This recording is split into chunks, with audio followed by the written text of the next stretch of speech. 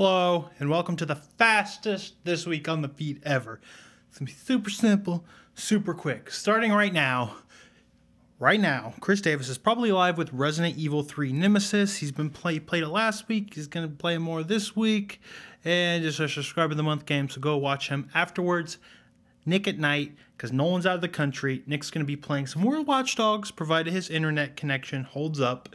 And after Nick, probably around 10:30 or 11, Carlos. That's right, Carlos. Remember him?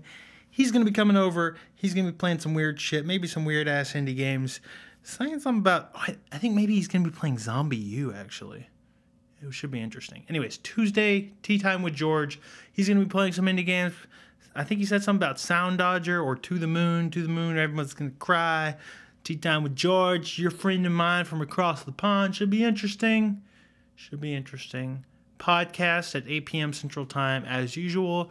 I don't know what we're going to be talking about. I know I'm going to be talking about Metal Gear Solid Peace Walker, which I've been playing a bunch of because I've been excited about Phantom Pain. That's going to be exciting. After the podcast, for New Release Tuesday, we're not going to be playing a new release. I'm trying to get enough Wiimotes together so we can play Smash Brothers Brawl maybe. If not, maybe we'll play some Gang Beasts, which should be exciting. Look that up. On Wednesday, Chris Davis going to be starting a little bit later. He's going to be playing some more Resident Evil 3 Nemesis at 8 p.m. Central Time, leading up to Crispy at 10:30 Central Time with some more Final Fantasy Tactics, probably. That's Wednesday. Thursday, another Brad Marathon day. I'll probably start about 11 a.m. Central Time and play all night long. All kinds of crazy shit. Maybe some stuff I picked up in the Steam sale. It's going to be crazy. On Friday, instead of Nick at night, you're going to get more me. That's right. I'm probably going to start around 5 o'clock, maybe earlier. I'll play up till cocktail time at 10 p.m. Central Time. Who knows what I'll play? Maybe some Shovel Knight? That game looks sweet. When that thing was first kickstarted, I was like, this kind of looks like an old school Mega Man game. I don't know. But every trailer I see is like insane. They keep adding all kinds of crazy shit. It looks kind of amazing.